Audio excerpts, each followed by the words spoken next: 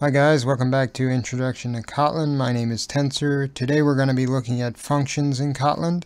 Functions are the building block of any program. They allow us to define code and reuse that code anywhere inside of our program. And of course this is very useful. Our entry point function is of course a function as well. So this main function is a function. And naturally we can create functions to do multiple different things for us. Here we have a function that takes the average of two doubles and then returns a double. You can see that the function signature starts with the keyword fun, followed by the function name, which is avg, and then the parameter list. In this case we have two parameters and they each have a type. So it's parameter colon type. And then you have the return type, which is colon and then the return type. And then the block of the function or the function body is inside of these curly brackets. And here we have this return type. So we're saying return a plus b divided by 2. And of course we can call our function by typing in the name of the function, opening some parentheses, and putting in the parameters, so the actual values that we want to pass to the function. So 12.0 and 10.0, they get put in for a and b respectively, and then this gets run on it and it gets returned to our println function, which then prints it out to the console. You can see that our average is 11.0, so 12 plus 10 divided by 2 is 11. This is a more general way to think about a function. Here we have our fun keyword, then we have our function name, and then inside of it, it has n parameters, so parameter 1, 2, all the way up to parameter n.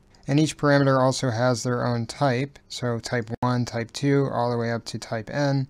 And then of course we have our return type and then the function body. So in Kotlin you can write a function that has n parameters, and of course you want to include the return type except for in very specific cases. In one case where you don't need to have an explicit return type is with what's called a single expression function. I've rewritten our average function into what's called a single expression function. Rather than having the return block and rather than having even the function block, which is using the curly brackets, we just have our single line here, which is a plus b divided by 2, and we have an equal sign. And you can see that the IDE actually infers the type that is going to be returned. So it says for us that this function is going to return a double. And that's because the compiler will automatically infer the type of this single line expression. Now this only works for single expression functions. If our function has a block body, aka if it has multiple lines, then it will not work this way. And you can see here that if we run it, we still get 11.0. Now keep in mind that unlike a language like Scala, Kotlin doesn't automatically infer return types for functions that have more than one expression. So that means that if we had multiple lines in this function, we couldn't write it this way. So we can write functions that return nothing, and the return type for a function that returns nothing is called a unit. This corresponds with the return type of void in Java. So if you've ever programmed in Java, if you have a function that returns nothing, you preface it with void. Unit is basically the same thing in Kotlin. We don't actually have to write the return type here, so we can completely remove this unit type and it won't cause an error. And our function here just takes the name Jack and then puts it into a println statement that says hello Jack. The unit type declaration is completely optional, as mentioned before, so we can write the function without it if we want to. We can also create functions that do not take in any parameters. Our printHello function doesn't take in a parameter, and our getX function doesn't take in a parameter, but it also returns an integer. PrintHello will just print out hello Jack, and then getX will take in nothing and just return 10, which we can then assign to a variable and then print out to the screen. And as expected, you can see this says hello Jack and 10. So you can put any number of parameters inside of a function, even if it's 0. Kotlin supports default arguments in function declarations. You can specify a default value for a function parameter, and this default value is used when the corresponding argument is omitted from the function call. If you look at the function that we have here called displayGreeting, this function has two strings as its arguments, and we are calling it with one string, so we're calling it with how are you, and so the name string is automatically assigned to guest. So this will automatically print out hello guest, how are you? And you can see here that this is exactly what happens. And if we want to override this guest string, we can pass in another string. For instance, we can pass in Jack, and now you can see that Jack is corresponding with the name string and how are you is going in for the message string. One caveat of this type of function is that it is positional. So you can see here that I've switched name and message inside of the function declaration, and so now we have to put in the name and the message. If we remove one string, however, you'll see here that now we get an error. So this doesn't automatically assume that this first string that we're passing in here is the message because we have this other default value. So basically, if you have two or more parameters in a function and one of them has a default value, you want that parameter to be to the right of any value that does not have a default value.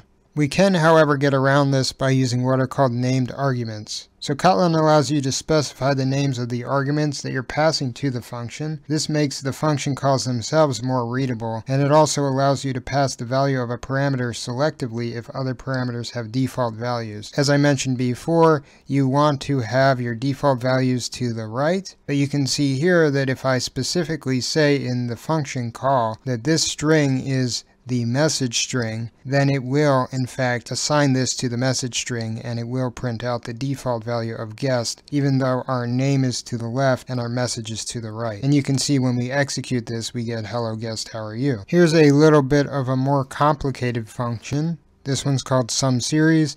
It has 3 integers being passed into it, 2 of which have default values, so A and D both have the default value of 1, and then N does not have a default value. So if we call SumSeries and we specify N equals 15, it will then work properly. So it will automatically assign A to 1, N to 15, and D to 1, and then it will execute this calculation. And of course we're putting this inside of a println statement so that we can see it in the console, and we get 112. Now we can also use named arguments for the ones that have default values. So we can say N equals 15, A equals 15, and D equals 10, and this will automatically assign the values to the appropriate argument. So even though these are out of order, N is in the middle, whereas in our function call N is the first one that we call, it does automatically find the correct arguments. And in fact with this function we could call 10, N equals 15, and this would work properly with the positional arguments because 10 would be passed in for A and then N would be passed in for 15. However, if we try to put a comma here and then put in another number, it will not automatically be put in for D. To make this work, we need to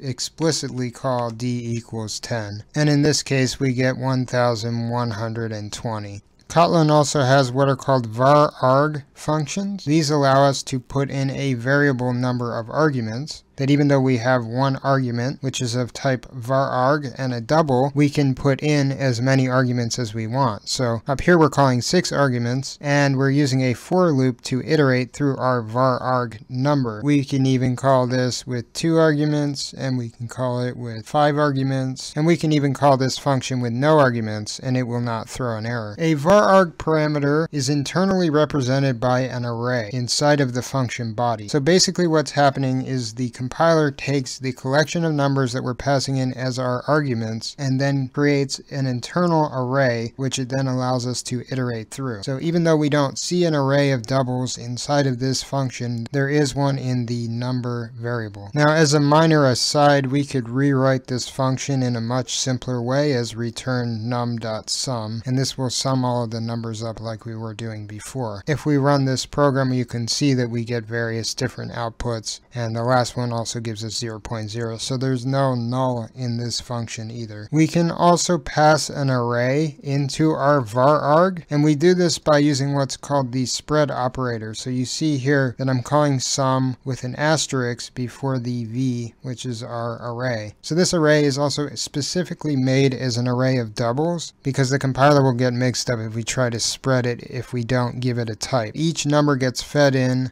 like we were putting them in individually as arguments, then it becomes an array, which then is able to be summed together. A function may only have one var arg parameter. This means that we can't have multiple var arg parameters inside of our functions. And if we have other parameters inside of a var arg function, then the values of those parameters can be passed using the named argument syntax. So for instance, in a bit of a contrived way, I'm just going to add another argument here called sum. This will be another double, and we'll just have a println statement which will print out this sum. And you can see now that we've put this in here, we've got all of these errors with all of our functions, and that's because they're missing this sum parameter. As mentioned before, the way to fix this is to use a named parameter. So we need to specifically say, okay, well, we want to pass in sum. So I'm putting sum in as 1.1, sum in as 1.5, sum in as 10.3, and sum in as 13.1. Keep in mind that even if sum is a different type than the var arg argument, it will not work properly. So even if this sum was not a double and it was a string, it would still ask us to put it in as a named parameter. Another thing to mention, Java doesn't support what are called top-level functions. This means that functions in Java need to be wrapped inside of a class. In Kotlin, however, functions do not need to be wrapped inside of a class. They can be outside of a class. Now this may seem obvious, but if you came from Java, it may seem a little weird. Obviously, our main function is a top-level function, and so is our sum function on all of the other functions that we've written inside of our applications thus far. When we get to classes, we'll talk more about methods and how those work, but for now we're writing mostly just top-level functions. Anyway guys, I hope you enjoyed this tutorial. If you did, feel free to like and subscribe. If you have any questions or comments, feel free to leave them in the box below. And if you dislike this video, then by all means downvote it as much as you like. Have a good night.